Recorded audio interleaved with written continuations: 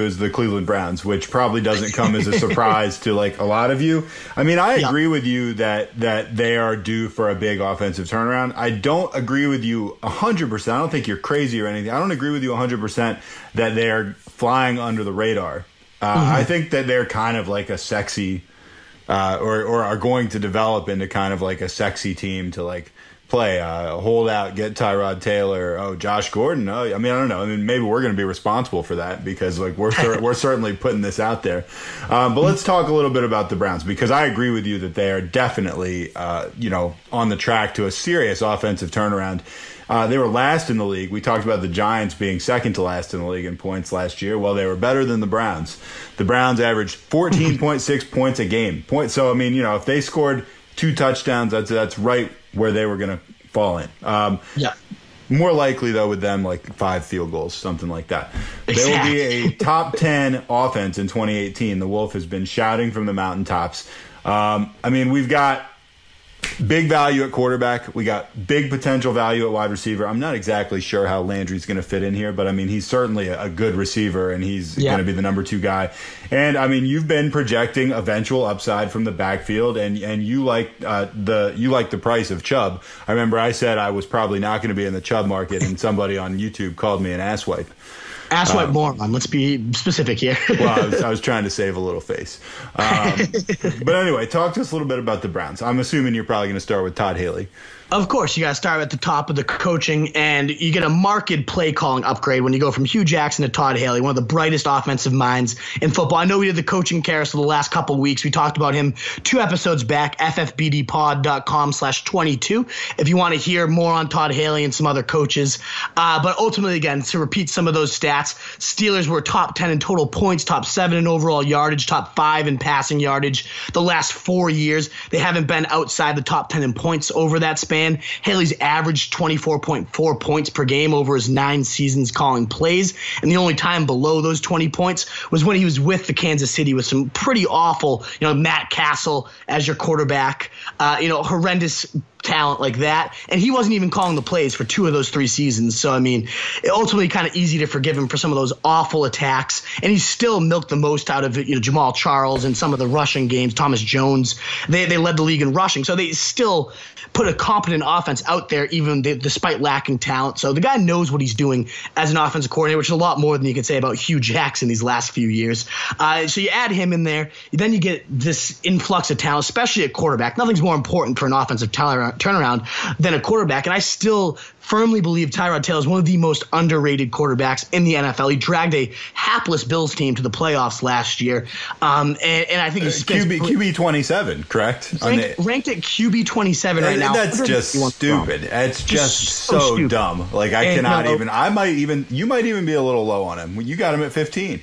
I have him at QB 15, and if you guaranteed me a 16-game season, I'd put him right back up. I had him at QB 11 before Baker Mayfield was drafted. So, I mean, I think this guy's upside's completely out of this world. You got the rushing stats, which Haley will definitely utilize. He plays to his players' strengths. You got a great deep arm with Josh Gordon, perhaps the best deep strider in the NFL right now, in terms of being able to just change directions on a dime, kind of that deceptive Randy Moss speed. He's going to if Tyrod Taylor can drop it into Sammy Watkins' basket and have that guy rack up 1,000 yards and 10 TDs in only 14 games.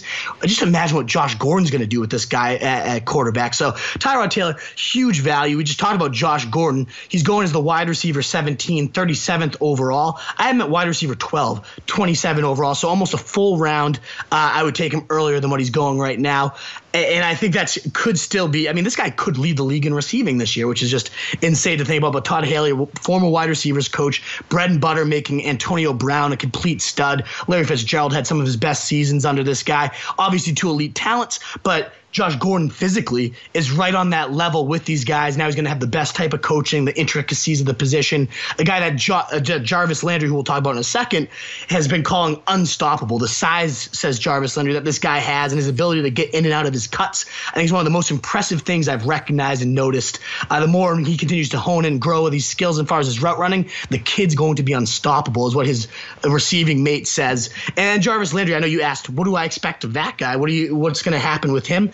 I think both guys are threats. I have an article on the site right now to top 1,000 yards. In fact, I'm going to say both will top 1,000 yards. This is a guy, Todd Haley, who had Larry Fitz, Anquan Bolden, and Steve Breston, some random creature, top 1,000 yard, 3 1,000-yard receivers under his watch. You tell me you can't make two of the top talents top 1,000 yards here. Jarvis Landry, again, a different receiver than Josh Gordon as well, which I think complements each other very well. More of an intermediate, short-range guy, running back with the ball in his hands. Like we said about DJ Moore, no one embodies that more than Jarvis Landry, looking for contact, running hard. You can put him in the backfield. You can put him in the slot. You can put him outside. Just a complete all-over-the-place mismatch nightmare Jarvis Landry is. I think he easily tops 1,000 yards. I think Josh Gordon, again, tops 1,000 yards. Both of these receivers end up panning out huge. I have Landry ranked kind of where he goes already. He's the wide receiver 22, 51st overall. It's kind of right where I have him. And I think he could end up being a huge value there still, too. If he tops 1,000 yards, scored 9 touchdowns last year, really added to his red zone repertoire. Just a lot to love from both receivers, especially under a guy like Todd Haley. And with Todd and Tyrod Taylor's got to be the best quarterback both of them have ever had thrown to them, I imagine. I think that's probably true. And, I just want to reiterate again, running back 20 or quarterback 27 is just crazy. That's the insane. I mean, guy. it's just crazy. Like I had the list in front of me of the guys that were going ahead of him. I guarantee you 10 of them would just make us laugh out loud. You want to puke real quick? Do you want? Sure. Why don't you fire off a couple? I mean, we're kind of preaching to the choir, talking to each other about this, but sometimes that's fun.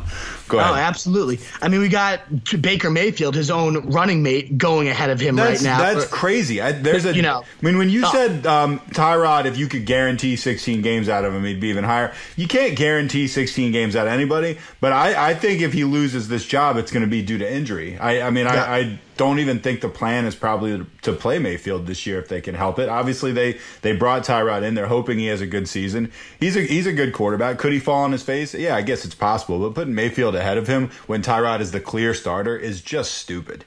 Dak Prescott? I mean, who the hell's Dak Prescott? We just talked about Blaine Jarwin might become his most reliable target. Like, I mean, you're telling me Josh Gordon and Jarvis Landry aren't better targets than what Dak Prescott's thrown to? What is it, Alan Ernst and Blaine Jarwin? Yeah. of the potted plants in the clubs. Yeah, exactly. Hide behind the potted plants. Even, Derek Carr's going above him her game back to 1998 and play Smash Mouth football back.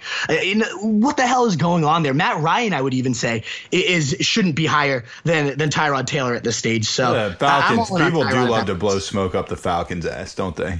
Oh, absolutely, yeah. Alex Smith going like 70 picks above Tyrod Taylor. What is that, That's just stupid. It's stupid. I mean, and so, don't buy in, folks. I'm not saying that Tyrod's going to be like QB3 or something like that, but QB 27 is just dumb. I mean, that means that if you were in a 14-team league, he'd barely be worthy of being a backup. That's just crazy. It's just crazy.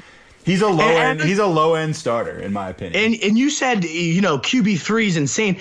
Probably not going to get that high when you got Aaron Rodgers, Deshaun Watson. But think, this guy only a couple seasons ago with marginal talent to throw to, at best with the Bills, was the QB8 for 2 straight seasons. So, I mean, this guy has gotten it done at a QB1 level with a whole lot less to throw to. So I totally love the value there. I love the value with the receivers. I don't know if I love the running backs quite yet. I mean, it's just like I know I've been called a moronic asswipe for not buying all in on Chubb, but I'm going to push back, and this just has committee written all over it. There's like 2 established pretty good NFL running backs there, and then Chubb, if you like Chubb, okay. I mean, do you like him so much that he's just going to become a workhorse back at the expense of these 2 guys? That's crazy. He's not going to be. I mean, who are you going to start if you get these guys? Yeah, exactly. Hyde seems like he's going to be the early season starter, like you said, but locked into a committee. He's the most expensive at 78 overall, RB31. His upside is a 3-headed committee. I don't love that. I think the upside lies here with Hyde getting hurt, as he often always does, and then Chubb becoming the clear locked-in early down guy, Johnson becoming the clear receiving guy. Haley has come out and said, I'm open to a workhorse emerging and riding him. Obviously, I did that with Le'Veon Bell, but I also had a three-headed horse in the Chiefs situation when I had Jamal Charles and I had Thomas Jones, and we led the league in rushing that year. So I'm also not afraid to ride a committee either. So he hasn't offered any clarity as to what this is going to be. It is going to be a committee. I would agree with you based on those comments. So I'll go with the value there. I'll go with the guy going 110 overall, which is Nick Chubb, RB42. And Duke Johnson, obviously, he's been a PPR monster, RB13 last year in PPR leagues. But when you add in Jarvis Landry and a very similar skill set there with the intermediate games, those routes, who are you going to really throw to? If you have one of the best receivers at that range in Jarvis Landry or Duke Johnson, I'm going Jarvis Landry every single time. And plus, you talk about tight ends then. David Njoku, this athletic freak, is also sitting there.